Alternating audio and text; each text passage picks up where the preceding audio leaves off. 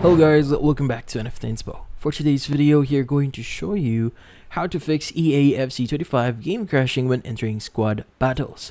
So, if you're interested, let's start this tutorial. In this case, if you're having problems with your game here, there are a few things that you can do here to probably solve this issue. So first things first, which is the most obvious thing here, is you need to ensure that you have the latest version of the game.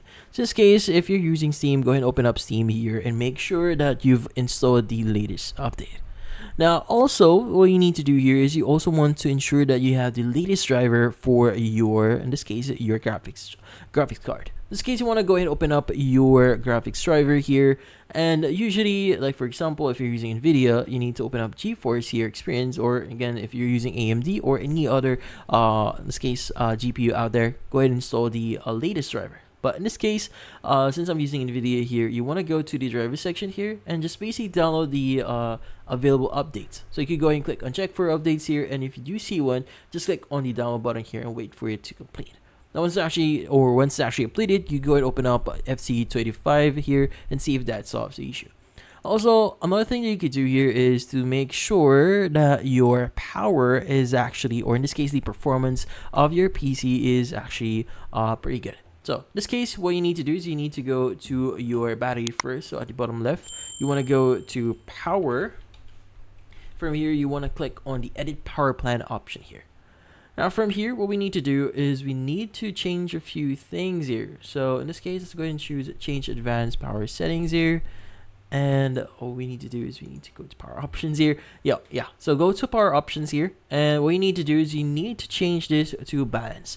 So in this case, if you have this in power saver mode, it will actually cut down on the performance itself. It's going to save power, especially if you're using your laptop.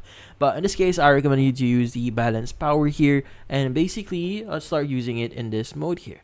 Now, another thing that you could do here is to make sure that in this case, your settings here are actually pretty good. So in this case, what I like doing here is I want to tweak my performance here.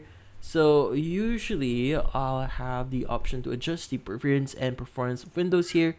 And you have a bunch of options here, so you have the let Windows choose what's best for my computer.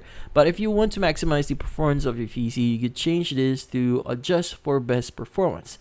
Now, this will actually disable some of the options here, but you could customize this further. So the more you disable here, the more allocated power or performance that you may use for your game here. But then again, just choose either best performance here, or in this case best performance here, and just click on apply and OK, and basically that will improve the performance of your PC. Now from then on, see if that solves the issue, and that's about it.